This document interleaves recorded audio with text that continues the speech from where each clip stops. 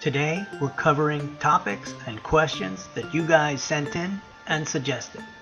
So stick around.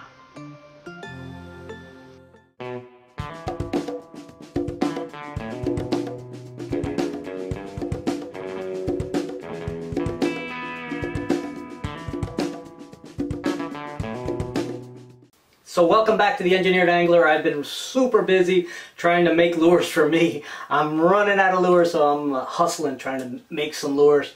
But I've been stacking up some questions from you guys, questions that were asked either on the Engineered Angler Facebook page or on the YouTube channel in the comment section. These are questions that I just can't answer very quickly, and so I leave them for a quick video so I can at least give you some information you can use. So let's get right to it. The first question was about loop knots. I had a question from a viewer that essentially said, are loop knots worth using and when should you use them? And the answer is absolutely, they're worth using, but there's a use for them. If you don't know what I'm talking about, a loop knot is essentially a knot that creates a loop that doesn't close. It doesn't cinch down. Let's tie one real quick and I'll show you what I mean. Okay, so let's imagine that this tent stake is actually the nose eye of a lure. My favorite knot to tie is a very simple one. You essentially just tie an overhand knot, put the line through the eye, come through the overhand knot, give it a couple of turns. I prefer 3, but this rope is a little thick, so I'm going to do it only 2. As you can see, it has no binding force on the eye, and so as the lure moves, it has a lot more freedom. The other side of that equation is that you have reduced authority over your lure. So there is a specific reason to use this, and I'll explain it in a moment. But first, let's go ahead and take a look at this knot I just tied on here. This is just a real simple cinch knot. This knot will actually produce a bending movement, or what's called a moment force. And what that does is it actually forces the lure to move in a direction that you're pulling. That's what I'm talking about when I talk about authority over the lure.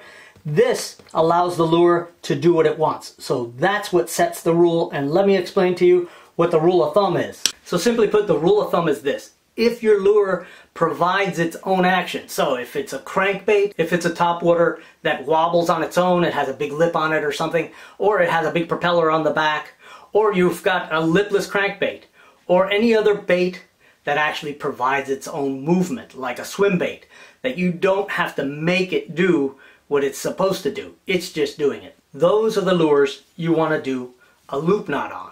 That gives those lures the freedom to act accordingly, right? You don't need authority over their action.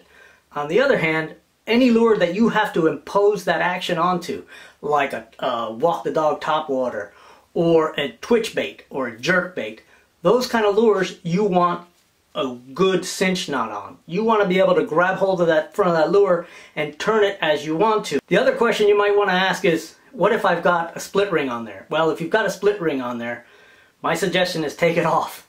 But if you just got to have a split ring, and I have some with split rings, I would suggest you never use a loop knot, because a loop knot will slip in between the split ring rings and eventually slip out, and you'll end up losing that lure.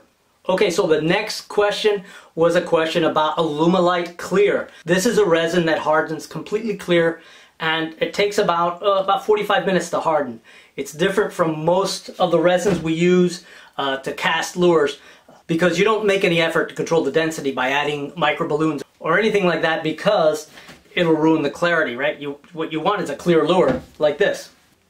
So here's a lure I made a while back. It's got paint on it. I like to decorate it with some paint, but it is a clear resin. You can kind of see through the belly a little bit. And here's a couple that I just cast just to be able to answer the question that was asked. So the question was, had I ever had any issues with this resin setting up correctly? This subscriber asked Alumilite directly what the shelf life was for this material, since they were actually having trouble getting it to set. According to him, they told him 3 months. Now, I like Alumilite, I like their product, I like their website, I like their service, but I gotta call BS on that. I've had this set right here for well over a year, and I just cast that lure and 2 or 3 other ones, and it set up perfectly. So I will say this, if you're using this, read the label, because it says clearly on the label that you mix it 1:1, part 8 and B, by weight. They are not the same density. So you'll see that I've been mixing by weight, and I've used more of B than of A. So if you're not doing it by weight, you may be having a problem because you're doing it by volume. Okay, another question, and this is associated with knots as well, is knot stacking. Knot stacking is when you take a lure that has a tie-on eye that isn't exactly where you want it. And so you want to manipulate this sort of without having to bend this eye. And so what you do is you stack knots onto this eye. You essentially tie a knot, cut it off, tie a knot, cut it off, tie a knot, cut it off, until you have enough knots that you're taking up a bunch of space. And in the case of a topwater lure, typically what you're trying to do is lift the head off, especially if that tie-on eye is right on the center and not down below the center line. What you want to do is tie on below these knots. That'll give you that leverage from down below the center line of the lure. It'll lift the head up and give you more authority on that walk the dog action. It's a nice trick, and you can do the opposite with a popper by tying the knots and leaving them on the bottom and tying off your line on top. That forces that popper down into the water and gives you a bigger, more aggressive pop and a bigger splash. Okay, so the next topic is dressed belly hooks. Now what that refers to is taking hooks that come on your lure that perhaps are attached to the back of the lure, like on a lot of crankbaits and jerkbaits and topwater. You'll find a dressed treble hook like this. This is off a topwater lure. So since a heavily dressed or even a lightly dressed treble hook will act like a rudder at the back of that lure and inhibit the action, whether it's walk the dog or a swim action, you really want to consider either taking it off or moving it. Now on a lure that is sort of marginal as a walk the dog lure, it intends to just want to sort of glide, then you can try this trick, and that is taking the dressed hook from the back and moving it to the belly hook.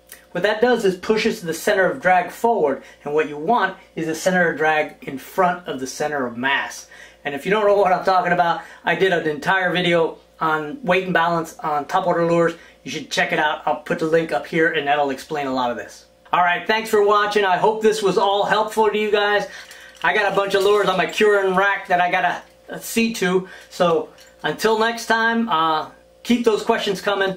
Share the videos with your friends who are interested. And if you haven't subscribed, do me a solid and subscribe. I'll catch you on the next video.